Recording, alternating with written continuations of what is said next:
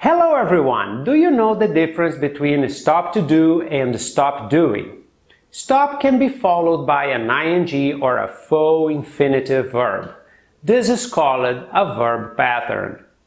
Which form is chosen depends on the speaker's meaning.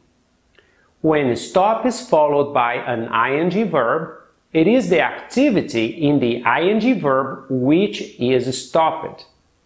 For example, he has finally stopped smoking. You won't see him doing it anymore.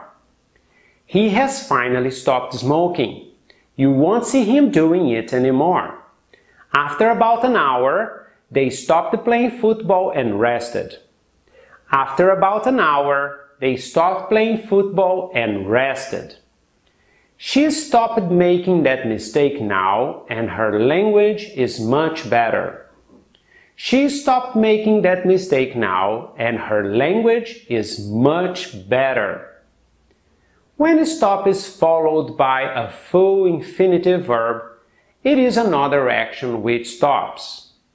The action in the full infinitive is the reason why. So let's see some examples. I was watching TV, but I stopped to do some homework.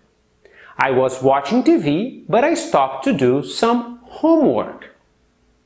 After about an hour of playing football, they stopped to rest. After about an hour of playing football, they stopped to rest. I had to stop to change a tire. One of mine had been punctured. I had to stop to change a tire. One of mine had been punctured.